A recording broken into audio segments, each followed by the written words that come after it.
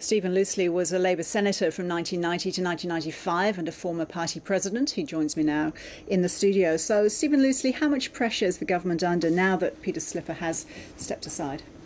I think pressure is greater as a consequence of the Speaker stepping aside, simply in terms of the numerical circumstance in the House, where the government's discipline and the levels of cooperation with the independents in the House of Representatives assume an even greater significance.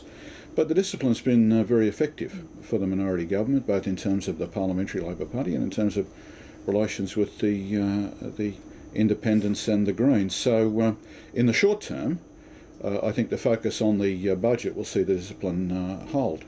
Over the longer term, obviously, until these issues about Mr Slipper are resolved, it's going to be just that little bit more difficult for the Gillard government. You mentioned the independents there. What's Andrew Wilkie likely to do? Will he stay in line?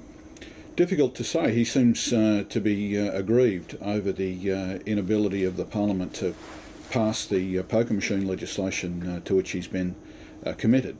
So I don't think the government can rely automatically upon Mr Wilkie's vote. Having said that, I think the discipline that the government's displayed on contentious bills on difficult items has been exemplary. And when the history of this government is written, that will really be one of the outstanding features. So I think we're a long way from seeing the kind of turmoil that some commentators are suggesting.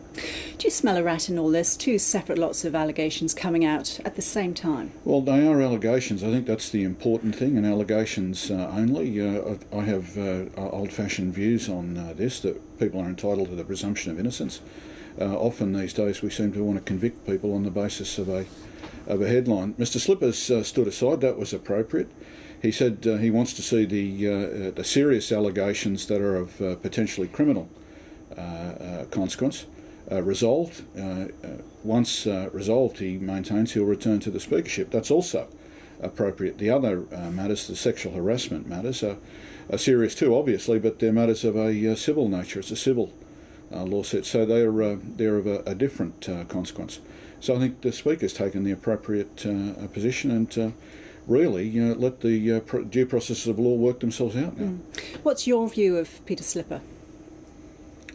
Well, Mr Slipper was an active member of the Queensland Conservative ranks for some time.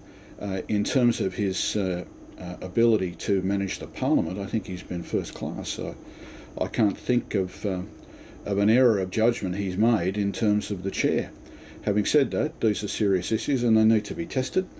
Mr Slipper's entitled to the presumption of innocence, but serious matters of this nature in our system of laws really need to be examined and the appropriate resolutions found. If Mr Slipper is innocent of the allegations made, he's entitled to return to the speakership in due course.